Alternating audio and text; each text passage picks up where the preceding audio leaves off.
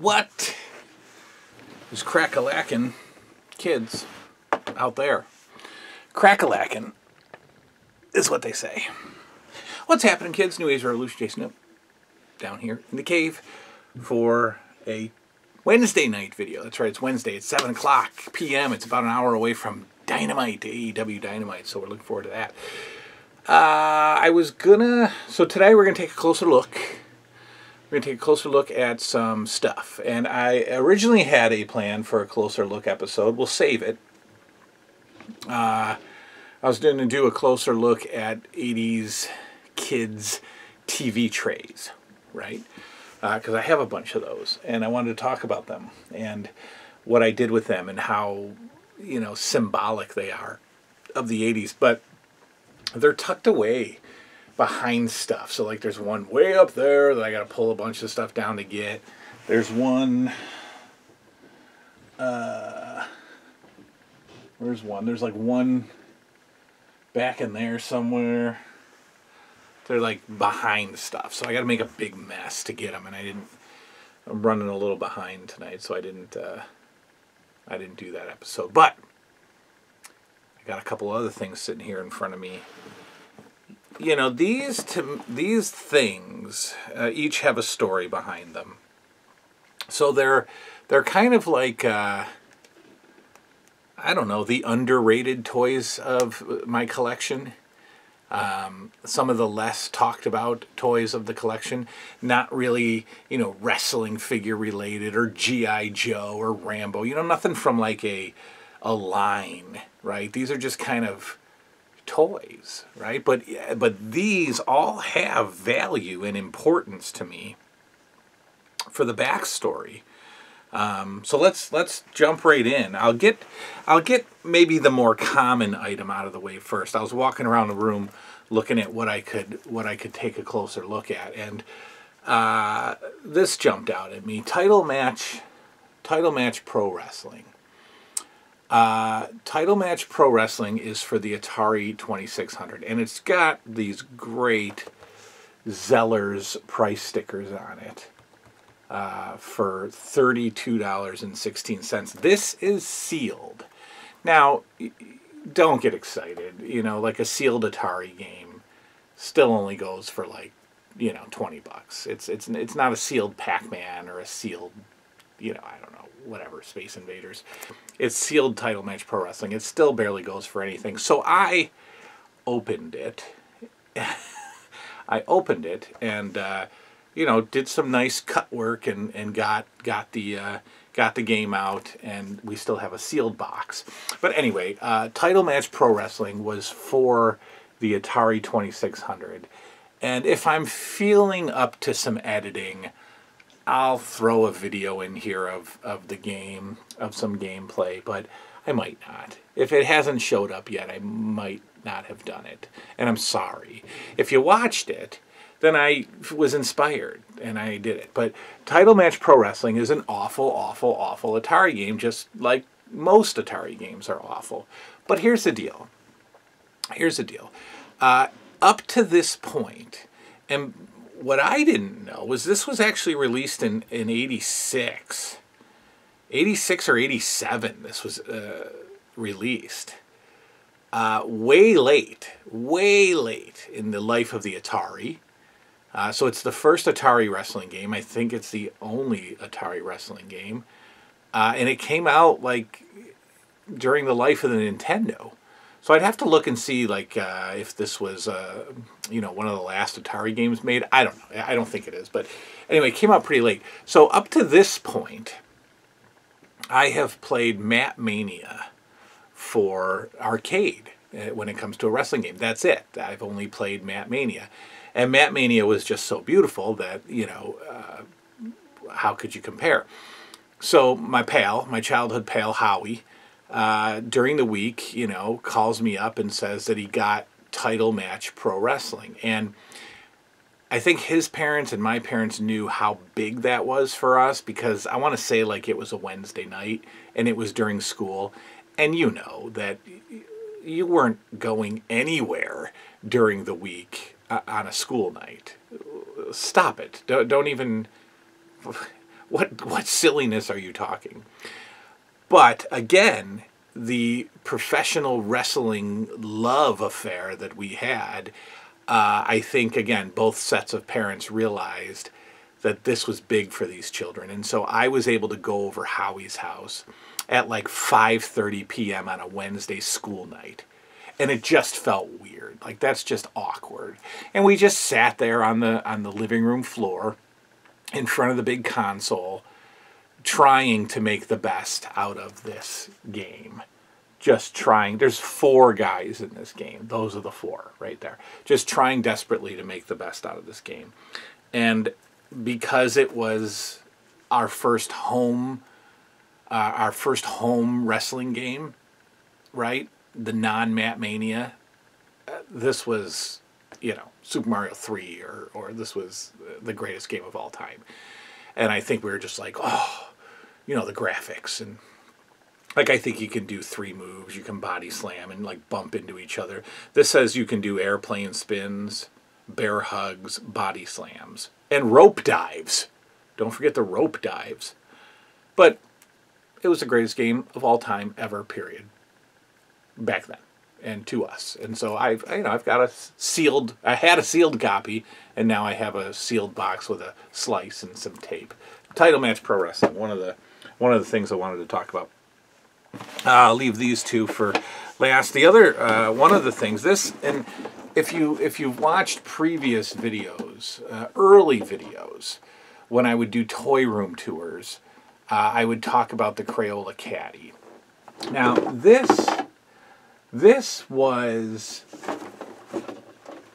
so important in a kid's life in the 80s because, I mean, my kids are still very much into coloring today, but coloring was on a whole nother level in the 80s. Like, it was a big part of what you did for self-entertainment, was coloring. And this Crayola Caddy took all of our markers and all of our crayons out of the box and onto this little caddy that you would just set on your desk, and you would have all of your supplies right there. And it's all in here. I mean, this is what it looked like. And part of me wants to give this to my kids and have them set it on like the dining room table and do some coloring. Yeah, of course it turns, But I don't think so. I think it'll be busted. It didn't cut. The only original that it came with was these destroyed watercolors. This is I assume the original watercolors. I could be wrong, but they do sit right there in that little tray. So I assume it came with these 40 or 50-year-old watercolor, dried up watercolors. So I had to go and buy, the replacement markers and the 48 crayons. But of course I did it wrong and bought 2 boxes of 24s, so you don't actually get 48 colors, you get doubles. But, I was going to set this up at one point for display. There's no markers in here. There's a couple of paintbrushes.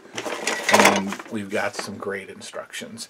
But the Crayola Caddy was a special thing because I always had like a desk. That's another thing that you don't really see anymore.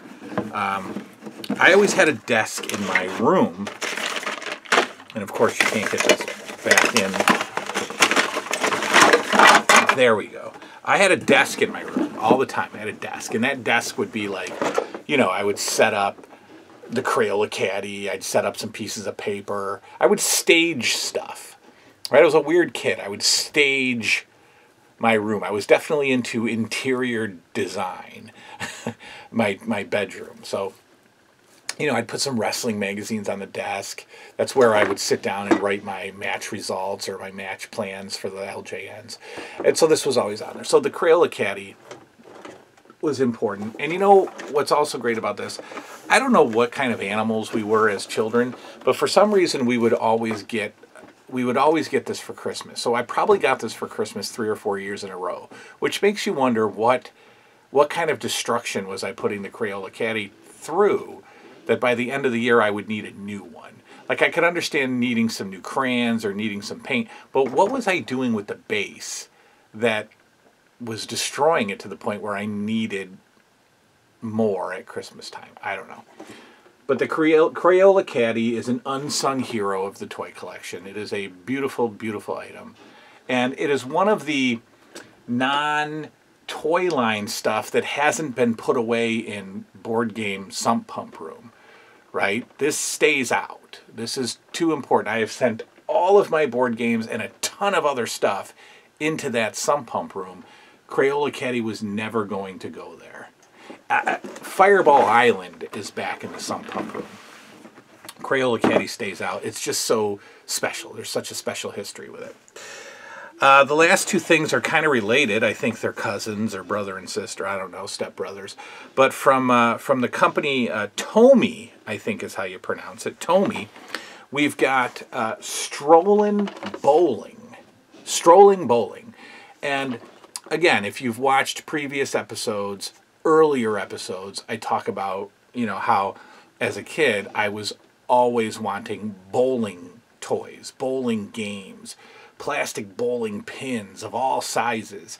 I was such a bowling fanatic as a kid that when something like Strolling Bowling is out there, I gotta have it. And trust me, this got a ton of play as a kid, and it's awesome. I mean, basically you got yourself a portable bowling alley here, right? Right? You got a little ball that has the wind-up mechanism. You connect this piece to this piece like so, and then you flip the little lever, and your pin's set up. There you go. I gotta hold it together, or else it's gonna break. Yeah. So anyway, you get the point. The pin's set up. Let's get those pins set up. Yeah. So the pin's set up, and your little bowling ball travels. You wind him up, and he travels down the lane, hops down the lane, and he knocks down the pins, right?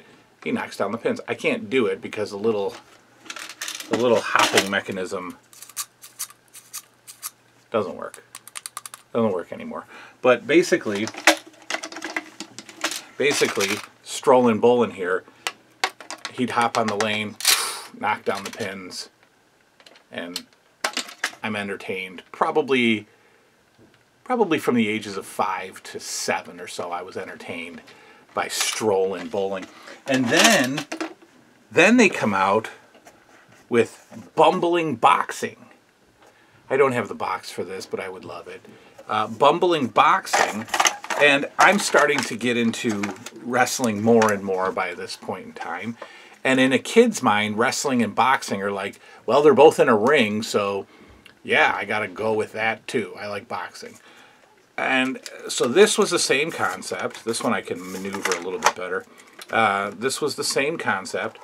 You wound up these guys. This one is still kind of working in a supernatural sort of way. Look at that. I didn't wind him. You wind up these guys, which I haven't done, and they run into each other. And as they're winding, their little hands move too. And so they just kind of bump each other, and the object is to knock the other guy over. Which ends up happening because they end up stepping on each other's feet because they got these huge feet. But yeah, they would just, they would box. And you know, that's kind of a ring. And that's how that worked. They would box. True story. Before I had Hogan and Andre LJNs, I used these guys as wrestling figures. Sure I did. Why not? And my dad built me a little ring. Let's see if this actually works, or is it haunted? Oh yeah. Definitely not. Could these be fixed? Do you guys know? I don't know how I would crack these open without destroying them, but can these little wind-up gimmicks be fixed? This one just spins around. But anyway, yeah, my dad built me a little wrestling ring, out of nails and rubber bands and a platform of wood. And I would wrestle these little guys. Pathetically in love with wrestling, right? I would wrestle with these little nuggets. All right, so and then you just store them away, right? You put them in here. They have their little home. You seal it up. You do the same thing with the Strolling Bowling. You know, you put the pin. You put the pins in here. All right, they're in there. You put your little ball in there. You seal it up. You carry it with you. And I've got the box, which I just love. So that's that. A quick taking a closer look at Strolling Bowling, Bumbling Boxing, Title Match Pro Wrestling for the Atari 2600, and the Crayola Caddy. That's all for now. We'll see y'all next time. Good night now.